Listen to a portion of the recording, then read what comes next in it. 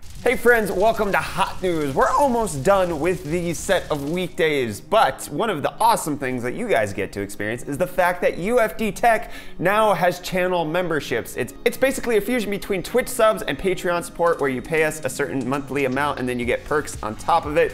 Right now, we only have one, which is that you get to do a exclusive live stream with the entire UFD Tech team. So that'd be me, Reece, Rikus, and Tank. Once a month you get to chat to us. We're open to hear what other perks you guys would want. Unfortunately, there's no way that YouTube allows us to give it for ad forgiveness where you don't get ads on the channel. It's not the same as YouTube Red, unfortunately. But if you guys are interested in supporting what we're doing here with Hot News and everything else that's going on at UFD Tech, no obligation, but you can check out the channel memberships at the link in the video description, or there should be a join button down below. And with that money grubbing pitch being said, let's jump into today's Hot News. Do you want a computer that's smaller than a console and more powerful? Well, Shuttle might have the right thing for you. They announced a 1.3 liter mini PC for Intel's Coffee Lake chips. You can't fit a graphics card in here, but you don't need one to be better than the console. The Intel UHD 630 should be everything that came out from Xbox or PlayStation. So there you go. Get an 8700 in there since it's an H310 motherboard, and you'll be good to go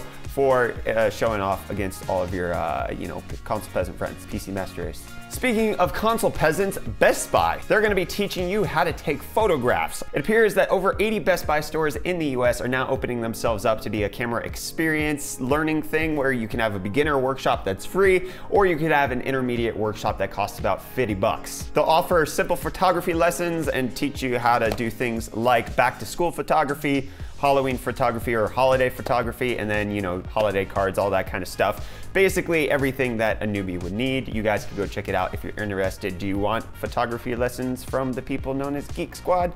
I don't. Speaking of console peasants, Best Buy cameras and all of that good stuff, it appears that Twitter posts will no longer automatically post onto Facebook if you have those two connected. This is all connected because of that, because of Tank, who uses this feature exclusively for actually populating his Facebook page. He doesn't ever post there, it's just all tweets that push on. Yeah, I'm calling him out, it's stupid. Does this affect you? Do you actually use your tweets as interaction on Facebook? I'm curious, Tank does, but again, he's not necessarily all that important because of all the other reasons specified today.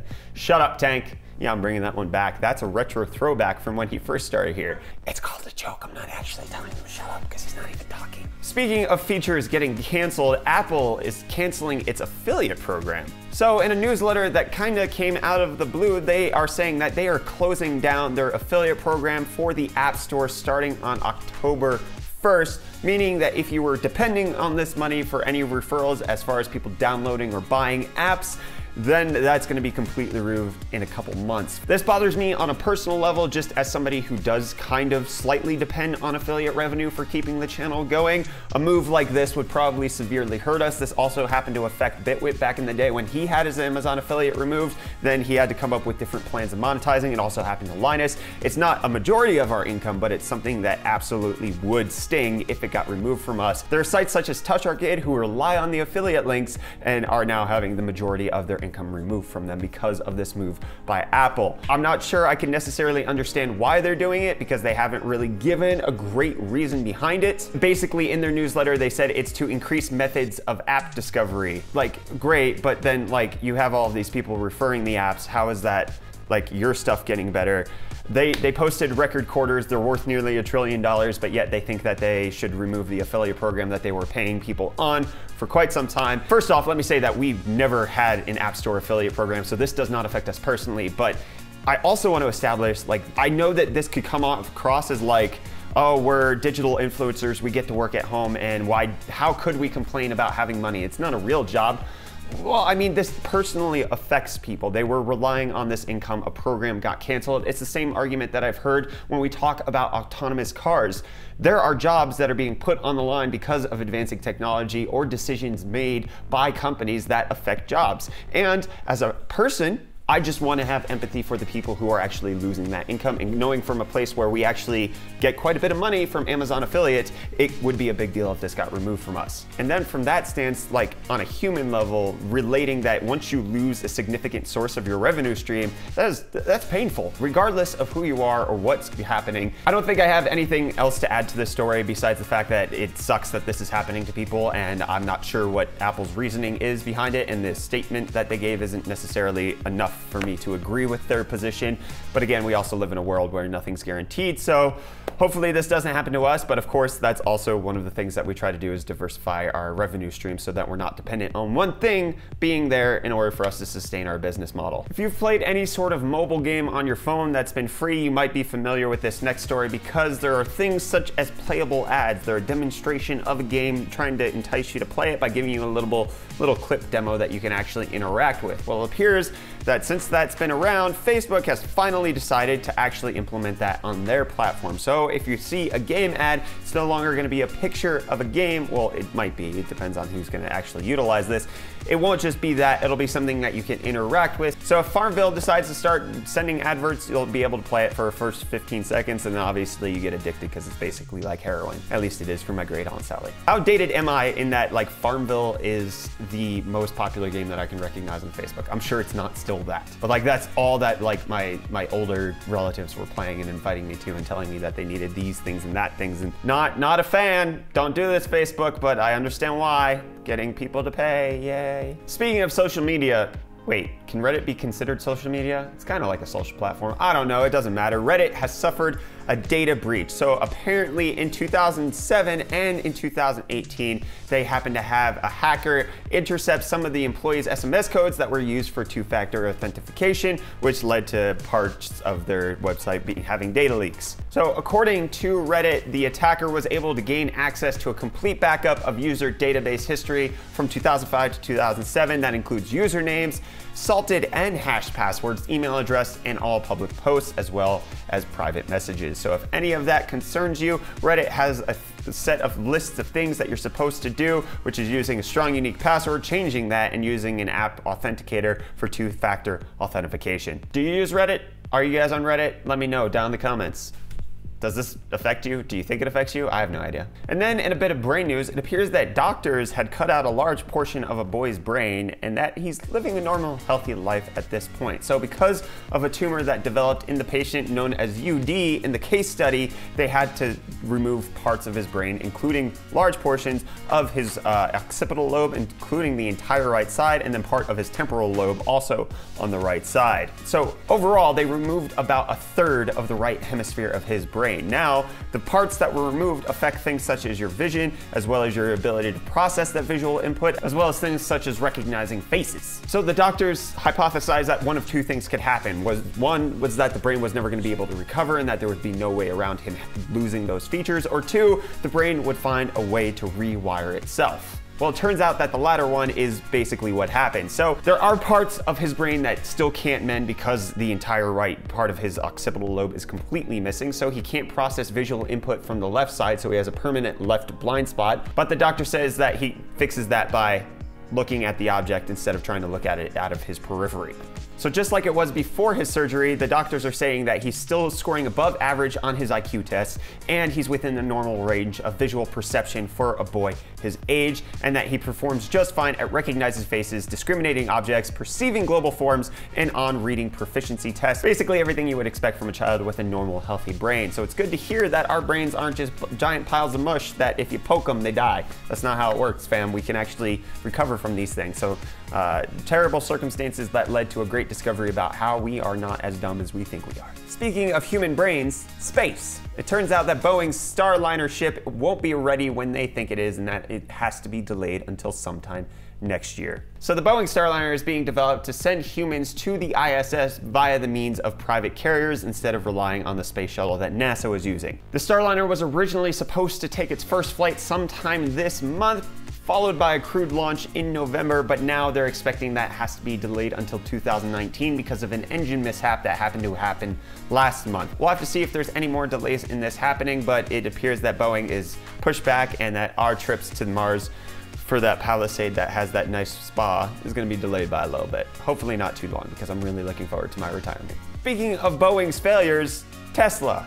Because Boeing and then SpaceX, and then SpaceX, Elon Musk, Tesla, there we go. That's the connection. It's not as bad of a segue as you think. So it appears that the Model 3, which everybody was saying was going to be the doom of Tesla, maybe it still will be, is actually turning a profit finally. So after a Q2 report of their finances, it appears that Tesla Model 3s finally in the black and not losing them any money. It's not a great deal because it's turned slightly positive, but they expect that they're going to show gross margins on the Model 3 vehicle of 15 to 20% in the third and fourth quarter respectively. Elon Musk said in a conference call on Wednesday that the goal is to be profitable and cash flow positive every quarter going forward. So this means that we could possibly have actual electric cars meeting the masses, hopefully sometime soon, especially with the fact that the Model 3 is the best-selling mid-size luxury sedan out there right now. And even though Elon doesn't have his Papa status, I'm still very excited for Tesla cars, and I can't wait to get my Model X once we have that YouTube money. Speaking of making money, Sony is launching their Xperia Z2 Premium, which comes with a 4K HDR screen at 5.8 inches and costs a whopping $1,000. Now you would think for $1,000 you would get a decent amount of storage, but unfortunately, friends, this thing only comes with 64 gigabytes of storage with an expandable micro SD card slot, but then it has the Snapdragon 845 and it has like really good cameras on the back that Sony's known for. It has a whole bunch of features, but it's another $1,000 phone that just kind of doesn't really feel like it needs to exist. Good job, Sony. I mean, this is basically a continuation of the 4K phones that they originally pioneered, but don't actually run at 4K unless you're watching 4K content because the battery life trade-off is way too much, so it scales down. It's probably gonna be something like that. So it's not really 4K, it's only 4K if you're actually watching 4K HDR content, but whatever. Speaking of phones that don't need to exist, it appears that not only did Huawei surpass Apple as the #2 phone maker in the world, they also sold the most notch smartphones in the world in the first half of 2018. So they sold a total of 25.4 million units compared to Apple's really low, measly 20.7 million units, followed by Oppo, Vivo, and then Xiaomi at the very end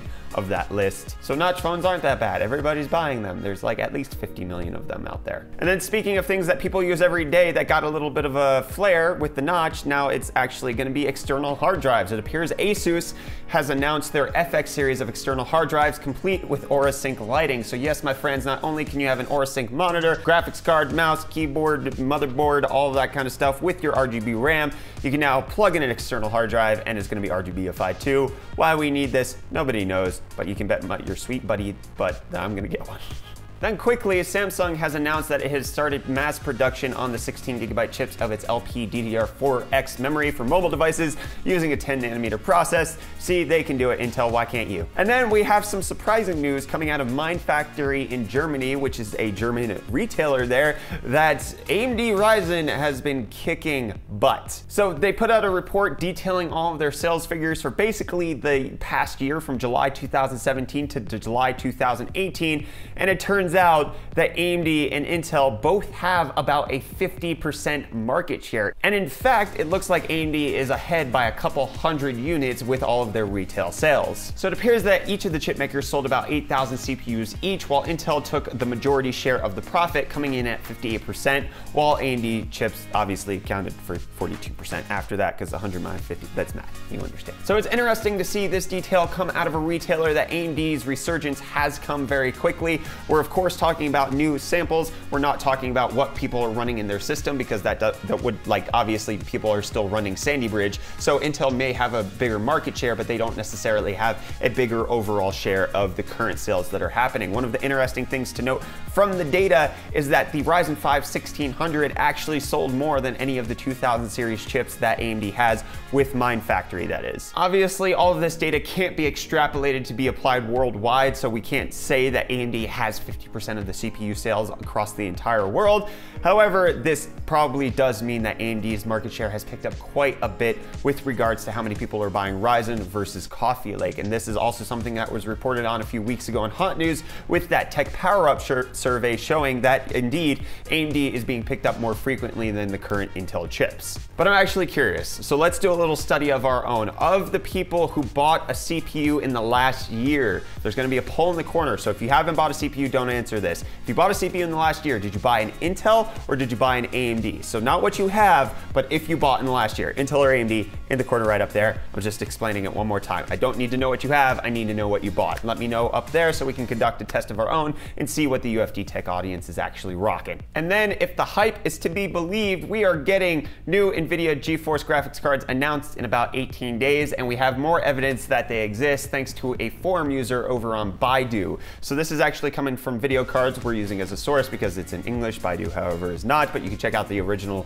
thing down in the description. We have a leaked PCB of an upcoming graphics card, which actually gives us a lot to look at. It looks slightly similar from that earlier prototype that we talked about previously, including the fact that it still has that NVLink connector up at the top, which could mean that NVIDIA is getting rid of SLI completely and instead will have something even more fast-paced, such as NVLink. Whether or not that's going to be true or if this is just a development board has remained yet to be seen. So based on the size and everything that we see of the actual die here, it looks like this will be for the GV104 processor, which would be obviously the GTX 1180 or 2080, whatever we're going to call it. And then it has the NVIDIA logo down by the PCI Express connector, which indicates that this is an NVIDIA board and not an AIB partner board. And then based on the display out connectors on the left-hand side, it looks like NVIDIA might be just doing away with the DVI ports altogether, which is something that they've already shown that they're doing.